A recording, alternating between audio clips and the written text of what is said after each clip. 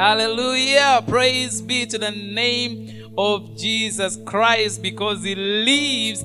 Forever we live. I am Apostle Shilly, Denis, and with the Lyrical Moment crew here, part of the crew, and we come from the Lyrical Moment ministry. Child of God, I just want to say something very quickly about why we celebrate Easter. Many people keep asking, but did Easter really take place on that exact day that you're talking about? Who cares really when it was, whether it was a Sunday, whether it was a what, whether it was on 7th, or whether it was what. All we know is that Jesus Christ lived in this world, died on the cross, and rose again. And that is the most important thing. Whether you want to pray on Saturday, please pray on Saturday. If you choose to pray on Friday, please pray on Friday. If you choose to pray on Sundays, please just remember that Jesus Christ is alive.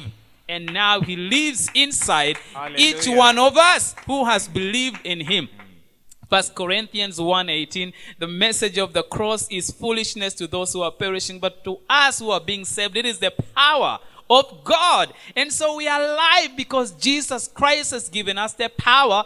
And the power for what? To overcome everything and anything that could drag us into a place of death. And you know where Jesus was crucified? The place is called Golgotha, an area that was called a place of skull. That is an indication to us that why did he have to be nailed on the cross, or why did he have to die at a place of skull? It takes us to something which we always actually see in our own generation, in this very time. Many times people use the symbol of a skull to represent death. All right? Even the devil worshippers, they use the skull to represent death. And let me tell you what happened. Jesus Christ had to be crucified above the skull, because Golgotha means what? Skull. And so the cross could not be laid down. He did not have to die down. He had to die above. Meaning what? That he reigned over death. Jesus Christ overcame death. He was crucified above the skull. Jesus Christ, oh, child of God, the cross had to be raised above the skull to show us that Jesus Christ overcame death. And let me tell you, on Sunday morning, Jesus Christ was no longer in the grave. He was already risen. And, hallelujah, now he lives inside you and me. We are born again, born of the power of God. If you have believed in Jesus Christ, you are a child of God. Not because you belong to Adam, but because you belong to the new Adam, Jesus Christ, who has never sinned. He knew no sin, yet he chose to die because of our sin. And in case you are not born again, I just want you to say this word. Say, dear Lord Jesus, I love you so much, but I know that you already loved me even before I got to know you.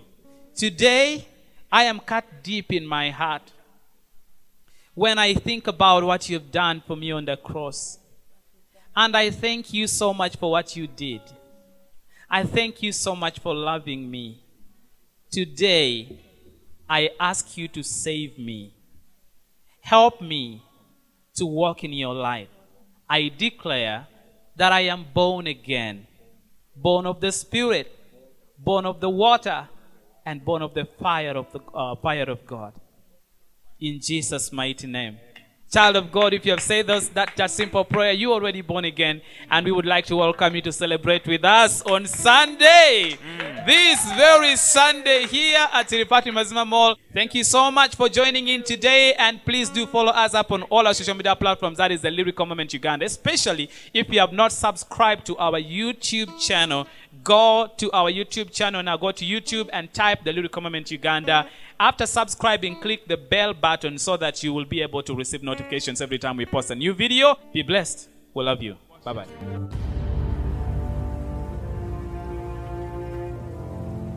I know those who are mine.